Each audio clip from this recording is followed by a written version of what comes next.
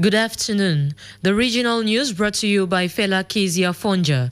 In the headlines, school authorities are making strides to completely stamp out violent practices in schools to ensure pupils and students' safety in school campuses. Education stakeholders in the Southwest region are satisfied with the turnout of students in localities where schools were forced to shut down in the heat of the crisis. Those were the headlines, and now the news in full. The debate about ensuring safety and security in schools has intensified recently following the killings of both teachers and students at school premises in the Central region. In Yaoundé, some private schools have made major changes to secure their campuses. Colette Jani of CRTV Center tells us more. Toughening up security in some private schools in the peripheries of the nation's capital is costly and is also taking a lot of coordination between the school administrators and teachers. Jude King, coordinator of Collège Berceau du Savoir Ilundem 1. Start on the gate, check on the students who come inside the school campus. When they are in class, we go around to still search their bags to make sure that they don't carry harmful objects into the classrooms. To male teachers who search the male students, the female teachers search the female students. In order to ensure the safety of both teachers and learners, some private schools work with parents as well as state security. To register a student, we have the contact of the parent. When they find you any object, we convoke your parent. And there's some incidents that we even invite the police station. The school campus is not a war front, so it's criminal. So we take you to the police station. But there are some that we handle them at administrative level. Concern for school security started about a year ago with recurrent attacks of teachers and students on school premises in the Central region. Other incidents have been occurring. Students are either injuring their friends or threatening the lives of teachers. It's quite important to make sure that these events don't occur again in our educational milieu. In our school campus, it's supposed to be a safer place for the students and the teachers as a whole, so that the students can acquire what they came to do in school freely. So it's quite important that this search is always carried out for the students. School safety policies in private schools play a vital role in ensuring the welfare of students, teachers, and administrators alike. Colette Jani for the Regional News Center. We take you to the West region, where secondary school authorities are stepping up measures aimed at preventing the use of dangerous weapons in school premises. Students' bags are being searched upon arrival at school to ensure that they do not contain harmful objects that can be used to hurt other students while on campus. Our reporter Chair Tembok has been to some schools to find out what is going on and compiled this report for the Regional News. The Voltaire Bilingual Comprehensive College in Bafoussam means business, keeping every instrument that is not necessary for a school student to study calmly and peacefully out of the school campus. The school authorities have gone to the extent to procure metal detectors in addition to other forms of control so that no weapon whatsoever is sneaked into the campus for that matter and used eventually to hurt those whose intention on school is to study. The principal of the college, Christopher Fotso, says the institution has taken the decision to go to any length to keep the campus free from delinquents. Any student who enters the school is searched throughout. We have these metal detectors which are there to help us. We have mandated some students. If at all they happen to see somebody with a harsh object, let him come and tell us. A similar strategy has been put in place at the Tama Bilingual Private College Complex. Rene Gerald Chombeng had this to say about the preemptive measures taken to stop aggressive acts in his institution. Harmful objects like blades, like needles, like knives, and all what can injure students, we've taken special dispositions. We have what we call a security club. The mission of that security club is to be able to get information concerning those type of things and report that information to the discipline office so that they can take proper action. Time and again, the discipline department, sometimes accompanied by my humble self, we go from class to class and we do spot checks. Just go there, storm into a class, and then we say, all of you get up, and then we search their bags and make sure that those type of things are not there. The measures are part Educationists are unanimous that real discipline starts with the home. The reasons why parents are systematically involved in the steps school authorities take to inculcate discipline. Che Tembok for the regional news in Bafoussam. Primary and nursery school pupils sometimes indulge themselves in harmful games while at school. School authorities in Ebolova are checking these violent practices and advise that children be sensitized on the dangers of playing such games. Details with Lenis Njeli.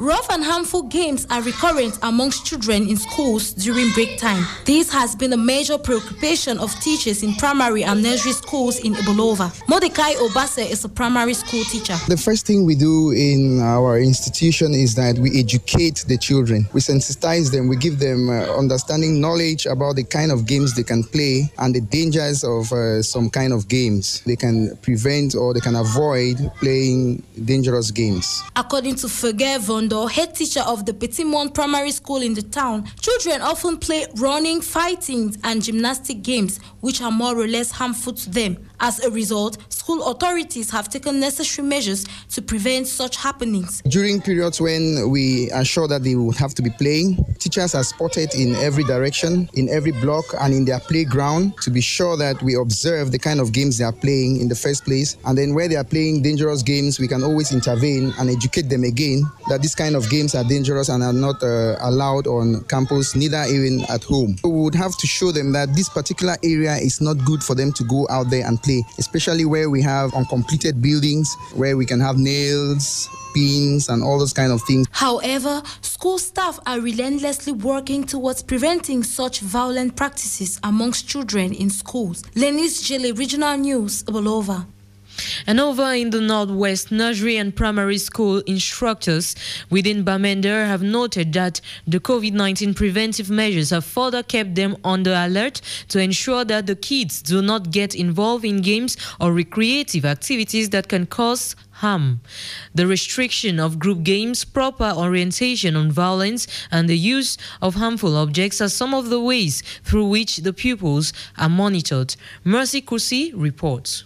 Playgrounds in most nursery and primary schools in Bamenda are positioned within eye contact of the head teacher's office, which many of them say enables them to constantly control objects the pupils come in contact with and how they relate with their peers. I'm Mrs. Yenika Rosemary, headmistress of Government Nursery School Bamenda Station. When we receive children in school, the first thing is that we teach them about dangerous objects. We take them around and show them chairs, broken chairs, sticks, and sharp objects. We tell them to be very careful with them, that if they wound them, they will lose a lot of blood and maybe will lead to admission in the hospital. According to some teachers, the two-shift system of learning and frequent hand washing, which have been made compulsory by COVID-19, is an additional safety measure vis-a-vis how the very young learners relate with each other. Before they enter the gate, they must have washed their hands. So since we have been told not to teach more than 50 students per class, we make sure that we respect that modality. Some of the classes we are trying to do it,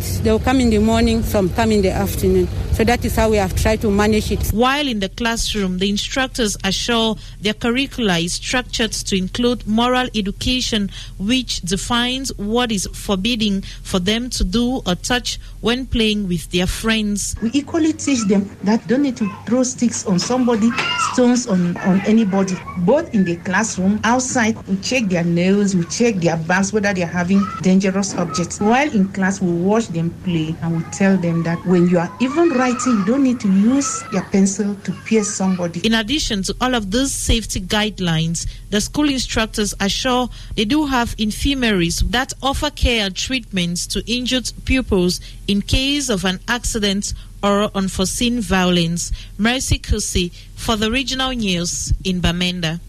Surveillance camera systems, amongst other security measures, are more often used in schools in the South region.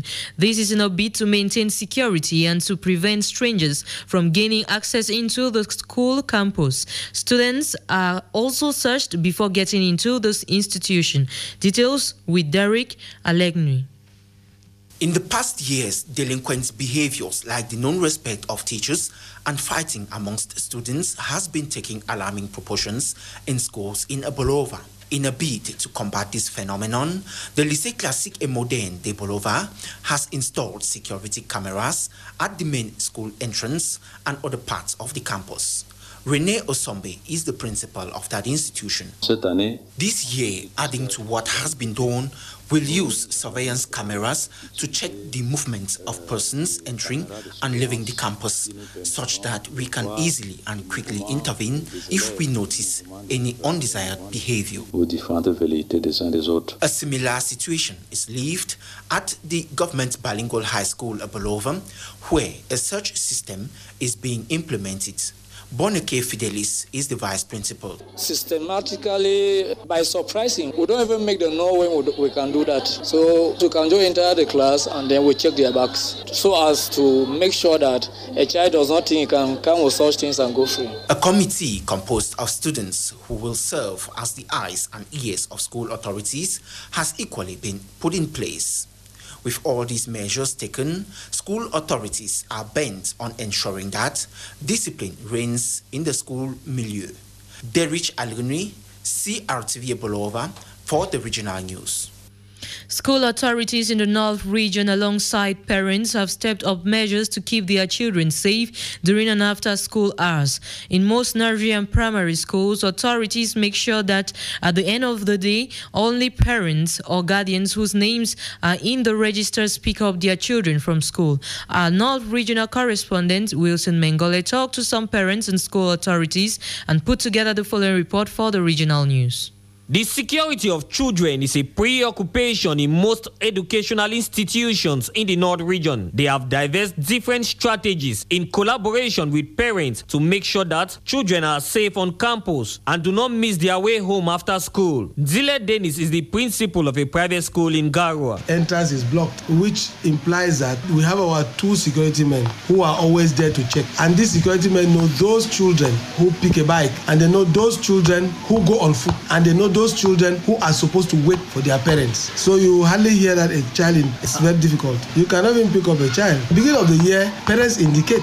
If you want somebody to come and pick up your child, most of the time they refuse. Some have invested in the building of fences to secure the pupils. Reverend Bar Geoffrey is the chaplain of a mission school in Garua. As the children come in, we have the teachers who are assigned to stand at the gate and supervise the children who are coming, supervise those who are bringing in the children, so that they know exactly who is coming with the child and is that very person to take out the child. In addition to the teacher, there's also the security officer who is at the gate, who's always in charge of children coming in and going out, and especially when they close, he is there to check those who are coming to take the children. Parents on their part have equally adopted measures to keep their children safe. As a parent, I've been taking a certain number of measures to drop my child and pick him at school from school. I always use my car to drop him every morning, and at 2:30 after school I go and pick him. My wife from time to time can go and pick him when I'm very busy at work. The goal of education officials in the North region and parents is to keep their children out of harm's way. Wisin Mengole for the regional news in Garua. 4 days into the 2020-2021 school year, it has been a daily task for teachers in nursery schools to help kindergartens adapt to the school milieu. Our reporter Cynthia Ethim visited some nursery and primary schools in the economic capital and says some children are gradually adjusting to their new school environment.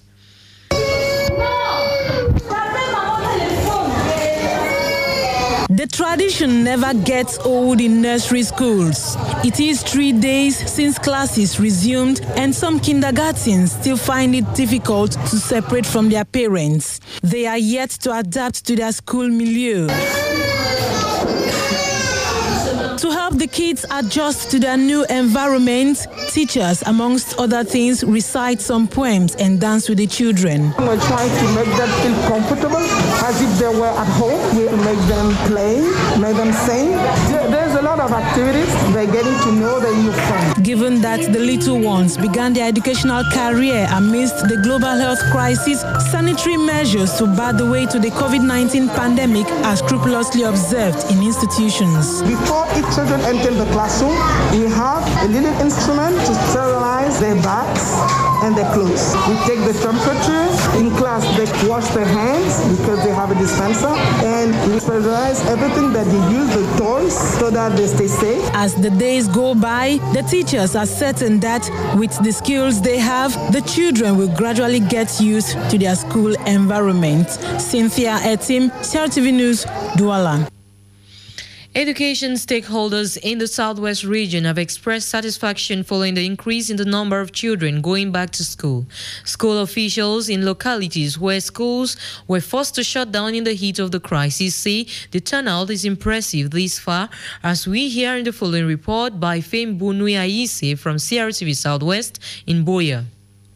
A beam of hope surrounds education stakeholders in the Southwest region at the start of the 2020-2021 academic year, following an impressive turnout of pupils and students in schools located in places which were hard hit by the crisis. Places like Mile 16 and Muya in Boya, considered danger zones, have recently recorded a growing number of school children, as Mr. G. Melvis, a teacher in that locality, affirms. They are so enthusiastic to see that their kids go to school. So we want to believe that the 2020-2021 school year will eventually have an increase of the center, given that some of the parents, they are beginning to open their eyes, and I don't think they are quite ready to keep their own children back at home while others are picking up knowledge. Reports from educational institutions in Kumba and Manfe are equally positive since the start of the new school year.